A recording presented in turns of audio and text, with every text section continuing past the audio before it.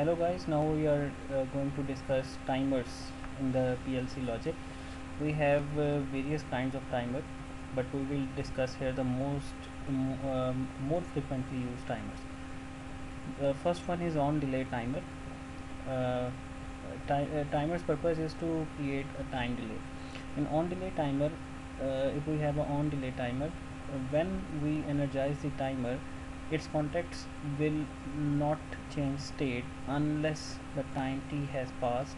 We have defined, then after this time t, its contacts will change. In off delay timer, uh, when we on this timer, its contacts will immediately change, but when we remove the signal of the timer, then its contacts will not change state immediately.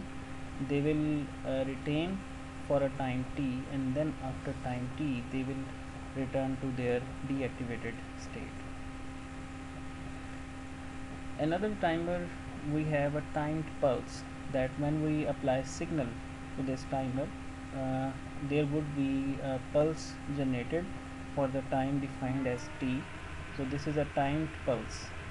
And there is another timer which is a pulse, standard pulse of 1 second. Whenever we give signal to this timer, a 1 second pulse will generate it.